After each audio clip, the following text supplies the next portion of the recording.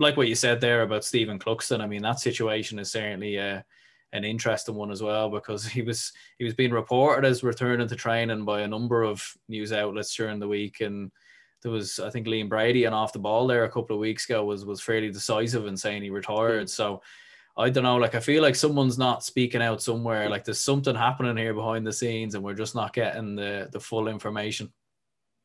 Yeah, in some ways up for me, I suppose. I think it's, if he is gone, it's the way he wants to do it. Yeah. No interview, no press, no nothing. Talk about me all you want. I couldn't care less.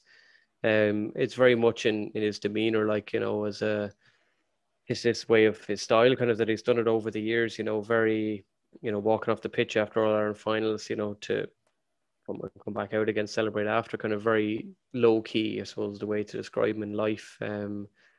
If it is the way he's gone, I think it's Stephen Cluxton 101 of how to retire, basically. That's pretty much, he's done it his way. And if it is, I think it could be. I think it could be the end of it, because like I know 70 of the lads have chatted with us before. Like we did say, years ago, will he come back next year? And we always said, if he doesn't, well, he was not going to tell you he's not coming back.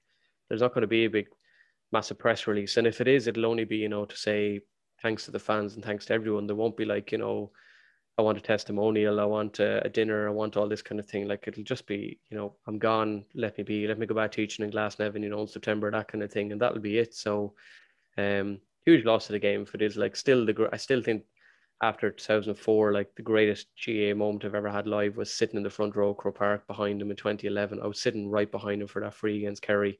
I'll never forget it as long as I live. That was still one of the greatest moments I've ever had. Surrounded by Dublin fans, and one of my mates is a massive Dublin fan as well, and just willing them to win, like willing them to score, because Dublin had won nothing at that stage. Whereas now I'm like, just, I don't want you to win anymore. I've had enough of you, kind of. But yeah, no, still, I'll always remember for that moment anyway, one of the great moments of my life. So.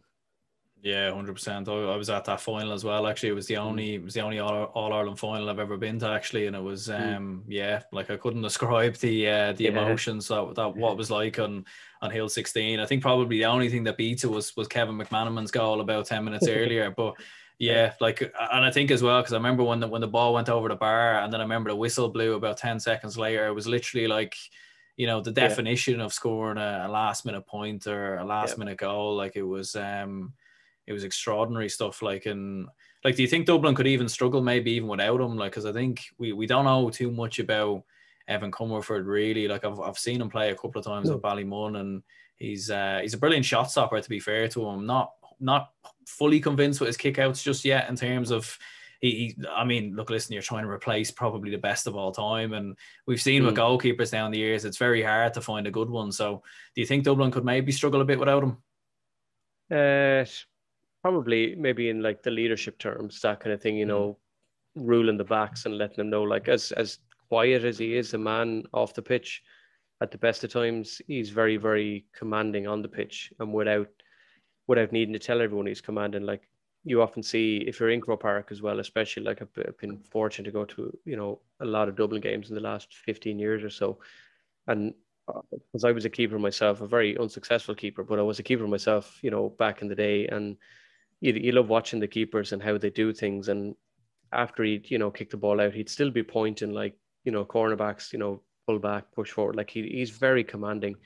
Evan Comerford is a lovely guy. He came into our school actually randomly, just before COVID, and talked to the kids and everything. Lovely guy. A lot of time for him, absolute gentleman.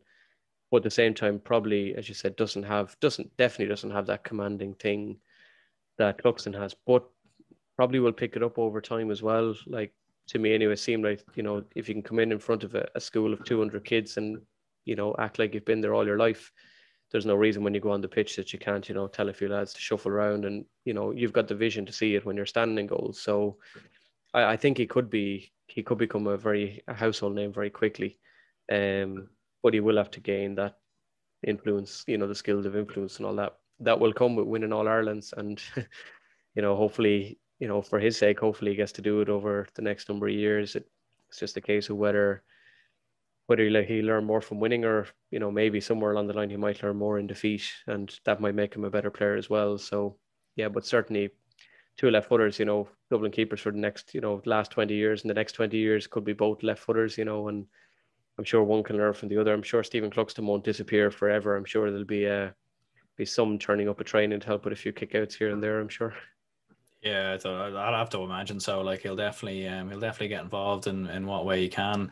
I don't know if I'd ever see him really go into a coaching role. I don't know if he's that type really. Like we said, he's very quiet, he's very private. I don't know if he'd really go into that.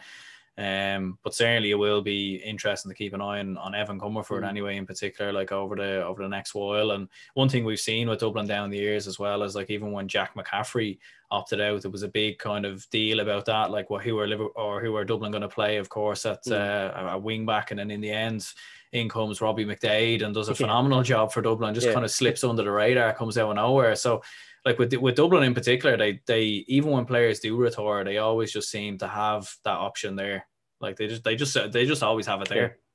Yeah, it's just the conveyor belt of talent, isn't that what they call it? So like on our team, like if John Heston gets injured, like or retires, we're like, oh dear God, like who do we have to replace him? Whereas Dublin just have that kind of, what would you call it, basket of talent in some ways that they can call upon. So yeah, Jack McCaffrey was another one. Yeah, I remember when he said that he was stepping away, everyone was like, oh my God, this is incredible. And then most people who kind of suppose knew the Dublin team were like, look, there's any amount of lads who can step in here. So they mightn't be as quick as him, they mightn't be skillful as him, but they learn the same way that he did. Like the year he broke onto the Dublin panel again, he came into our school to present awards at the end of the year, and he won the All-Star, pretty soon after. Like it doesn't take long when you're on a successful team and a strong team and a well-run team to find your feet.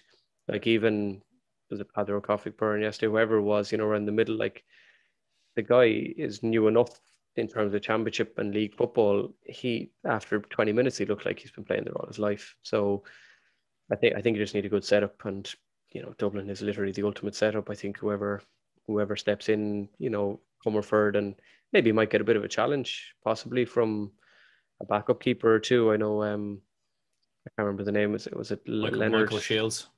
Shields, was it? Who was the guy? Michael was Shields, he backing up Cluxton? Yeah. Like you're kind of like Steve Harper behind Shay Given at Newcastle for all those years. You're just sitting there wondering, am I ever going to get a go? And then Cluxton retires, and suddenly you still don't get a go. So yeah, it could be a case of that. Hopefully there'll be a bit of competition for the goals with Comerford as well. It always makes for an interesting one. Yeah, definitely. Like definitely will be one worth keeping an eye on.